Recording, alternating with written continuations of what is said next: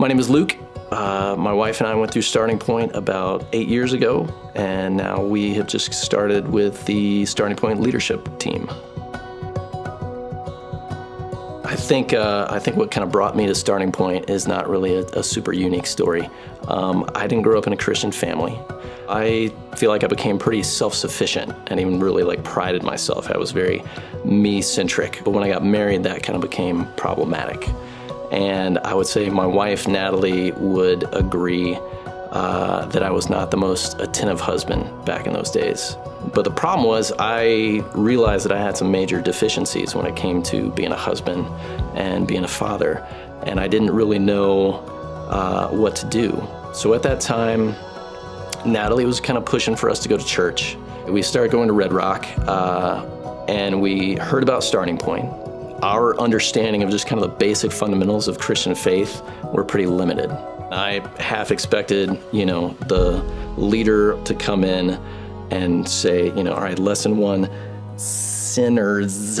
Thankfully, that didn't happen until day 3 or 4. I'm just joking. But it wasn't that way at all. They came in and just from the get-go really started describing what their journey had been, what their struggles they had had in their marriage and in their family life.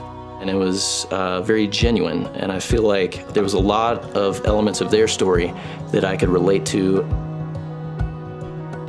I think we were nervous about being judged because we were pretty ignorant when it came to Christianity, and we honestly didn't know how some of our story or some of our struggles or background would be received. But it wasn't that way at all. The group really just embraced each other, and it was a lot of helping each other out, helping each other kind of process, things we were kind of learning about the fundamentals of Christianity, and then talking about the parts of our life that had kind of brought us to that stage and brought us into that room. The way Starting Point was explained to us initially was this is just kind of the first step. It's kind of the introduction into what being a Christ follower is.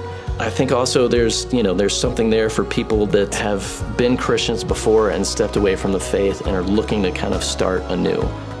Whatever your backstory is, it's okay, and it's not going to disqualify you. So I think I was coming into Starting Point with what I felt like was a lot of baggage. There's a Heavenly Father that knows me by name. Not only that, wants me to have a relationship with Him, wants to hear about what's going on with my day, my wins, my losses, the things I've failed about, the things I'm really fearful about. And His Son Jesus paid the toll for me.